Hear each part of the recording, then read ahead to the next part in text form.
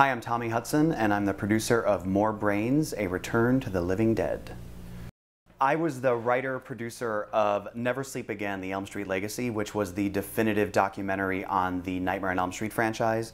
So Beverly Randolph, who was the star of Return of the Living Dead, had seen that and thought it was such a great treatment of a film franchise and a really interesting, exciting way to explore the making of a movie. She had wanted to do the same. Return of the Living Dead is such a classic, iconic zombie movie from 1985. It was something that people really responded to because of the blood and the guts and the sex and the punk, and it really kind of ushered in, I think, a new era of what zombies could be. Zombies didn't run until Return of the Living Dead. Zombies didn't talk until Return of the Living Dead. So it just seemed like such an interesting movie to explore. Getting everyone to come on board is actually one of the toughest parts in one of these film retrospectives, because a lot of times people are scattered everywhere around the country, and frankly sometimes people are done talking about the movies they've made decades before. We were really lucky in that our executive producer also happened to be a star of the film. So Beverly Randolph was instrumental in getting the entire cast together. You always have a team of people making phone calls, coaxing them into the chair. But again, with the executive producer being a star of the movie, it was an incredible help. I mean, she could certainly lend credence to the project and say, this really is definitive, this is a good project, we want to tell a great story, have fun, look back, be entertaining, and informative for the audience. So really all of that together helped incredibly.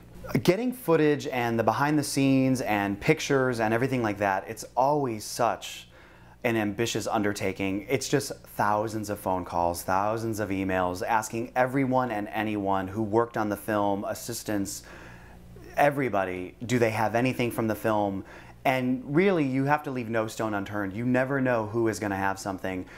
We ended up contacting, I think, a third assistant, intern or something, and they had the most fantastic Polaroid that had never before been seen. We shot all of our interviews over the course of about 2 weekends, but the entire project from inception and idea into final DVD in hand was 10 months.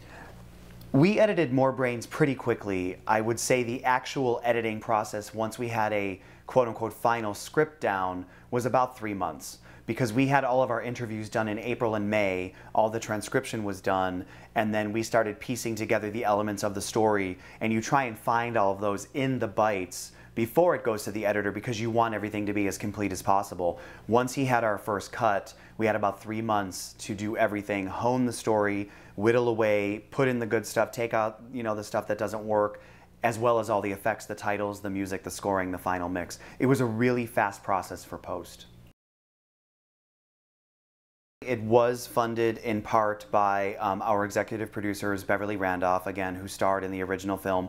Michael Perez owns a company, and he had wanted to do it. He's the publicist for Beverly, so he put in money.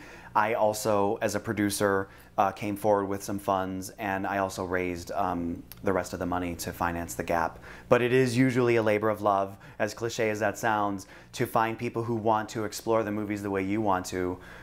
Usually finding the money is never the easiest thing, especially for a documentary about a horror movie, but you knock on enough doors, you find those fans out there who want to explore it with you.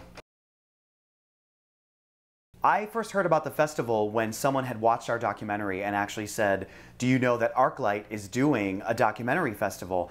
One of the best things about this festival is it's free. There's no reason for us not to have entered. I mean, nothing ventured, nothing gained. It was really interesting and fun to get people to vote and have, your friends help you vote, and you tell one person and they tell one person. It was this chain of events that led to, happily us getting into the festival, but it was also a lot of fun, and it actually made you reach out to all those friends on your list that are your friends. Now you can actually ask them for a favor and see if they come through.